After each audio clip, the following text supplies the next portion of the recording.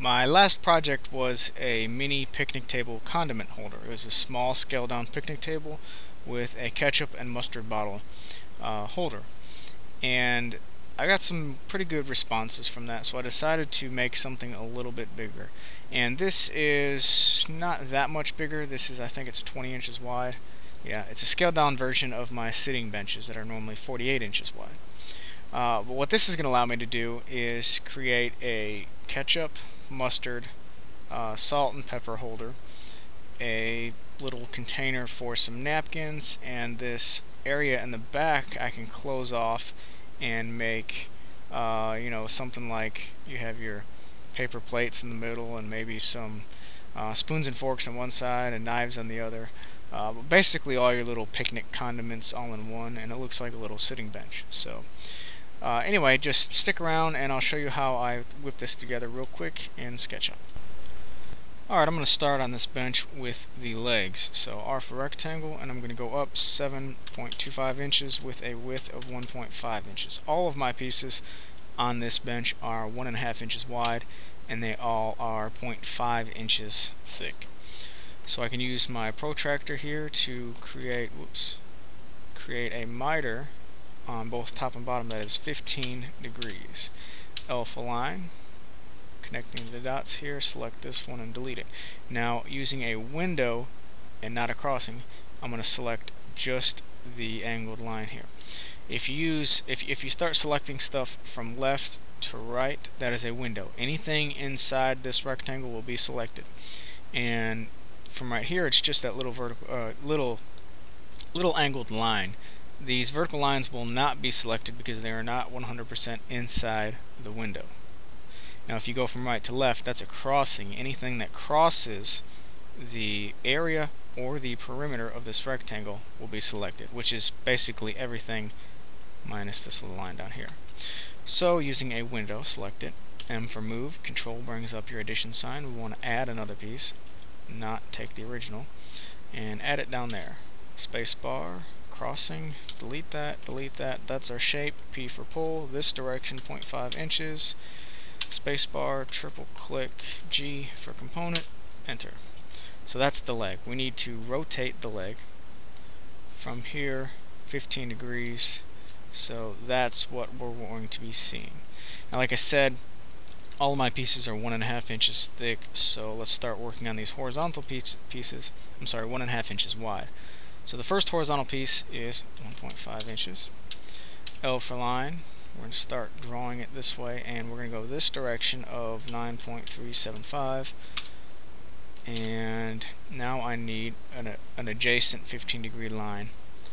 So I will use my protractor. Going over to the red plane, if I move my mouse, see it no longer stays in the red. So if I go over here, hold shift, it stays. Alright, so off of vertical, I need to go 15 inches, or degrees, and use my L command to finish drawing this particular piece. Select this, delete, P for pull, this direction, 0.5 inches, spacebar, triple click, G for component, enter. So that's my piece.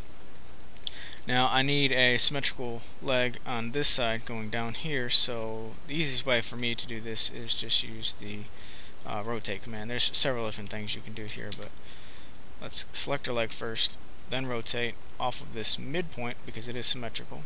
Starting over here, we will control for addition, rotate this one over to here. Now it is inside this leg, but that's fine because we can use M for move and move it back there. Now there's both of our legs, top horizontal piece. We need to bring in the bottom horizontal piece, so M for move, select this down the blue axis, and press the control button for an addition. So we'll drop it right there. Now they're butted up against each other. We need to drop it another 1.5 inches on the blue axis. That gives a spacing of 1.5.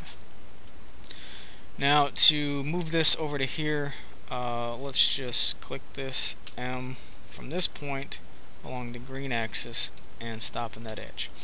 Now these two pieces are identical pieces because this is obviously a copy. So whatever I do to this is going to be modified up here, and I don't want that. So I want to right click and say you are unique. You are no longer a copy.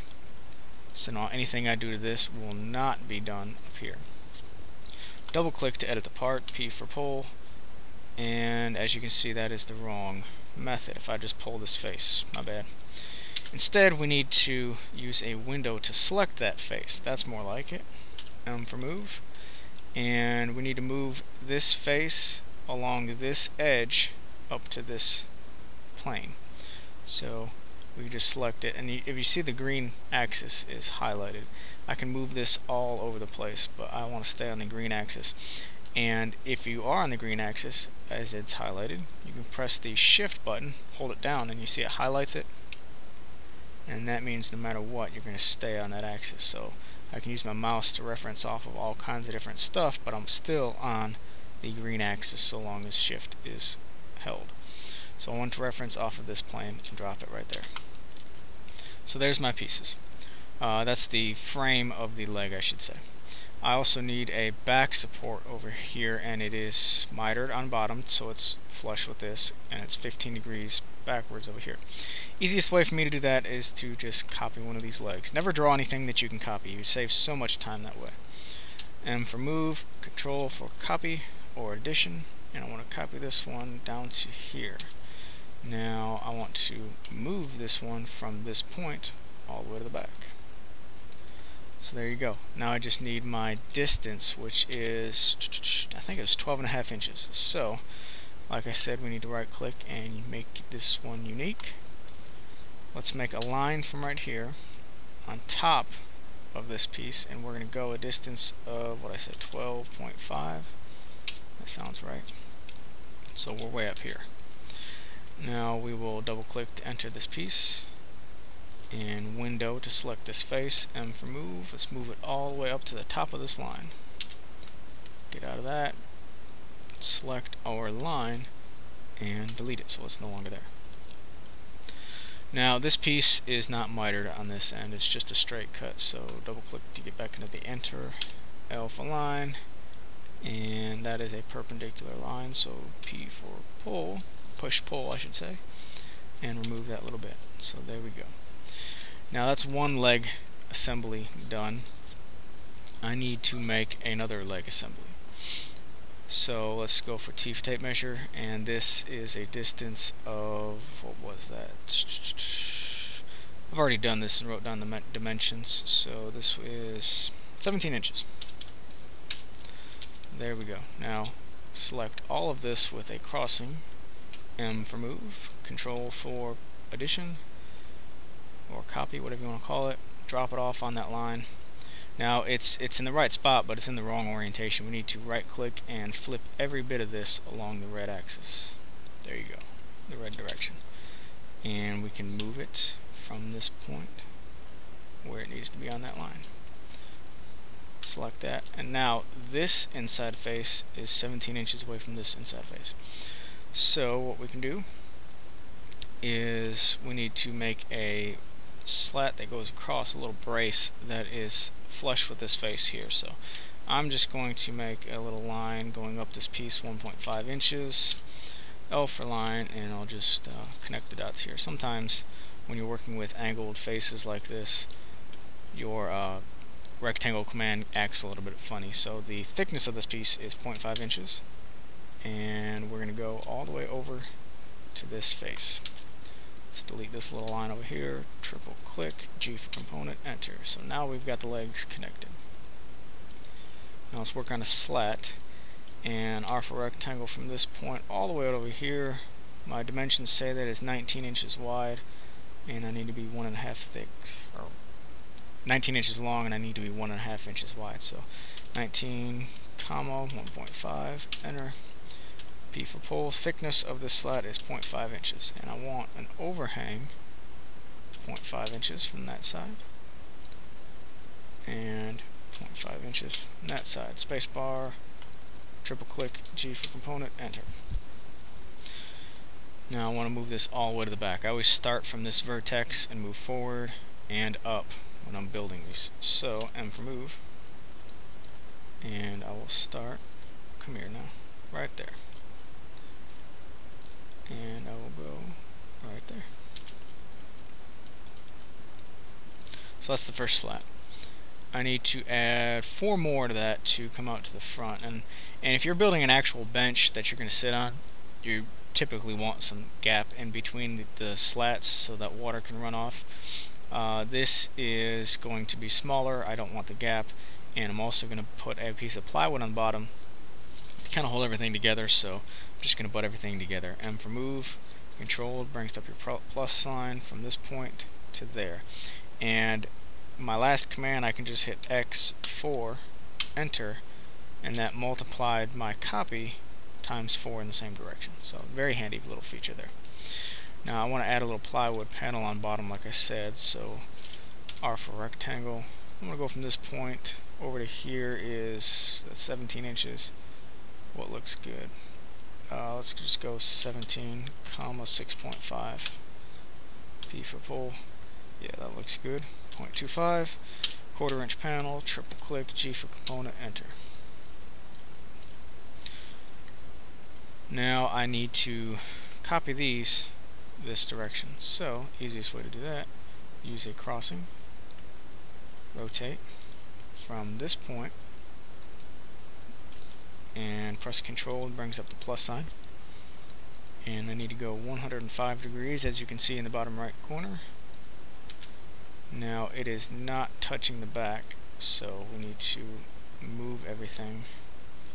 M for move from this face in the green direction. Hold shift, that way we focus in the green direction, but I want to stop on intersected plane. And that looks good up there. So there you go. This is the little mini bench that we just built, and now you can start cutting stuff out and adding whatever you need to add.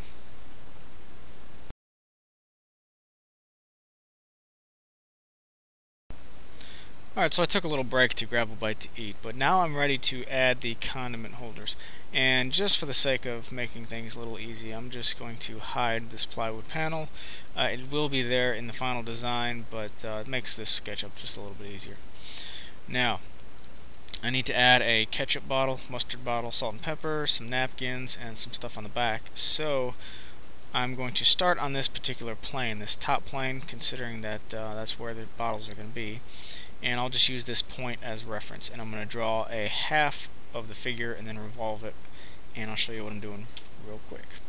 L for line, I will go over 1.125 because my diameter is 2.5, or 2.25 rather. I will come up on the blue axis 6 inches, and just to make this look like a ketchup and mustard bottle, and see how it's snapping to my bottom point right there? That's what I want. So something like that. Not an exact science here, but that's the half of the profile of the ketchup and mustard bottle. So I will go for C for circle, and just make a little circle down here at the bottom. Delete it, and I will use my follow me command. This is my path. Whoops. This is my path. Follow that path. What do I want to follow? I want this to follow that path. There you go. Triple click, G for component, enter. So I will move this one back here and something like that. I will add another one, something like that. That looks good. Next one is my salt and pepper, and they are only 1.5 inches in diameter, so 3/4 inch for radius, P for pull, and let's go 3.5 inches. That is my salt and pepper. G for component, M for move, control, something like that. Yeah, I'll select this one and I'll move it like so on the green axis, like so. Now let's make this just a little bit more realistic. So let's select everything minus, so we'll hold the shift button, minus this, this, and this. So we're selecting the bench. What in the world's going on? Selecting the bench, and let's just go with that color. Yeah, there's a pine bench. Now I want to select the mustard, make it yellow. I want to make, what in the world? I want to make my ketchup. And salt will stay. Let's try this side, see if my computer likes that. Salt will stay, pepper will be pepper. That's pretty obvious. Now, how do we cut the holes in SketchUp to line up absolutely perfect with that? So, let's select all of these real quick, and it does clear over here, but I want it a little bit more room, so let's move it all along the red axis, something like that. That's fine. Maybe a tad more. Now I want to just plunge it right in the surface, and maybe, I guess 1.5 inches will be fine. Now to get these marked out nice and perfect, there's a neat little feature in SketchUp. But first, these are all copies, so select all of these and make every one of them unique from the next. To verify, I can click on one of these, and actually I may have to do it to every one.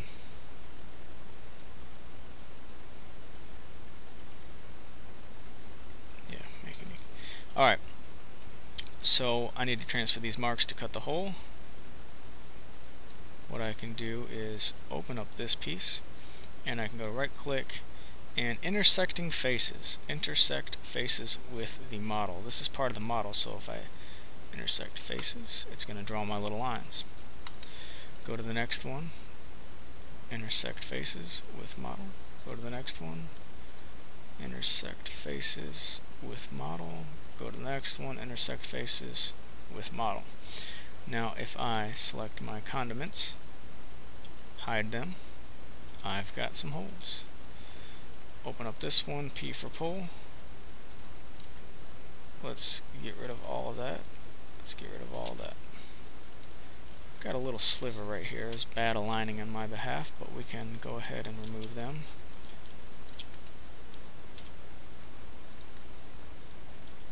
Move this down to this point. Move this face down to that point. Go on to the next one. Remove P for pull. We're going to pull all of this material down. And now we have some perfect holes. So edit, unhide all. They are sitting in perfect holes. And I still need to hide this plywood. And to support them, let's just do this. Let's make a rectangle that is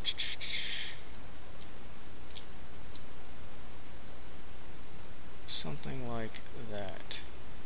So we'll go 0.5 by 6. Yeah, looks good. Pull it down 1.5.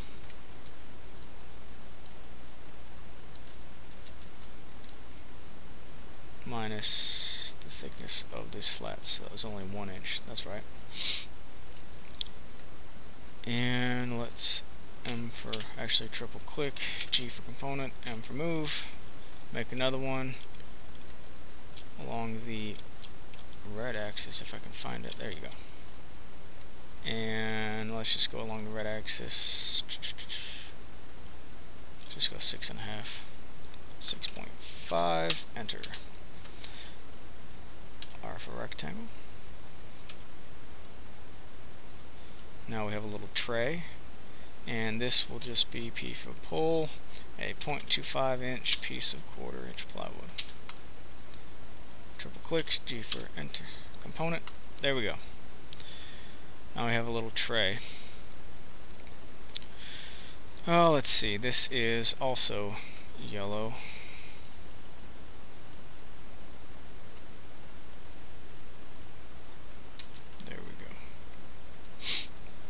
Now over here we've got some napkins, and they were, I'll just use this face as a reference. they were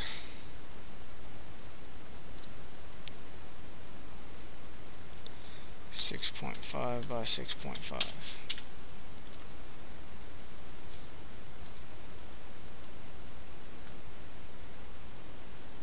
There we go. Well, if I could just get, there we go. M for move. Let's move this up. Yeah, it looks alright for napkins. Move it over. And we have a thickness of, let's go with 4 inches of napkins. Triple click, M for move it back a little bit. Make sure I'm not hitting anything else. And we can do the same thing for the napkins, except I have mine going front to back, so I need to do it on this face. 6.5 by 0.5, enter, P for pull, down to this, whoops, spacebar, triple click, G for component, M for move, copy this one into the back, make sure it's not interfering with anything, and I can make another one on the bottom, that plywood panel, pull down, 0.25, enter, spacebar, triple click, G for component, enter. That may seem a little confusing, I should have said that earlier, but you get used to just mashing the commands quickly. So, go back into my color, and that's part of the bench.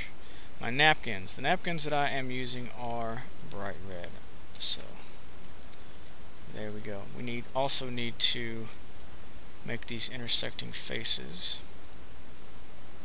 with model. Intersect faces with model. Intersect faces. So now I can hide this.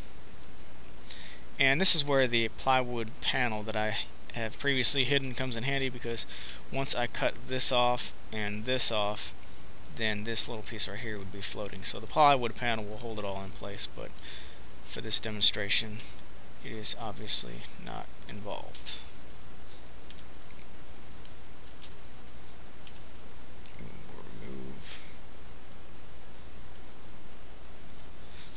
Back up, I don't know what happened there. There we go. Alright, so now edit, unhide all.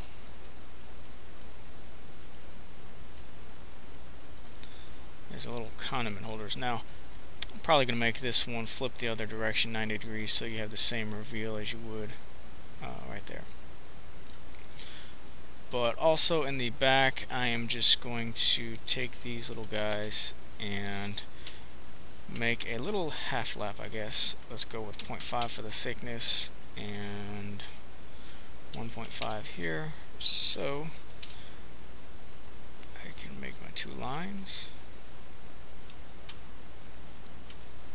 and remove that material. I should have done it on the next one. See, it updated this one over here because they are copies. Now I can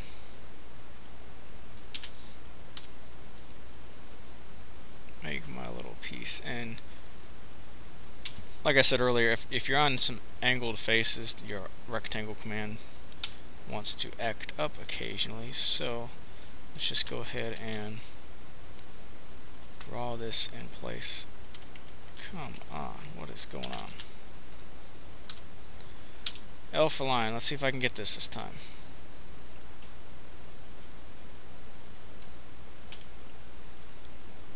There we go.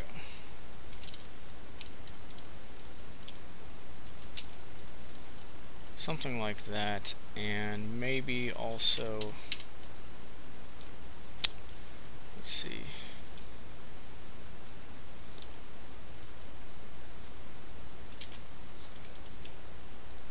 I'll use my line command to make another little slat that is 1/2 inches thick component, and I will move it right down this line, something like that. That way we have a little basket, I guess you could put your stuff in the back, your paper plates, and some you know, spoons and forks on one side, knives on the other, whatever you need.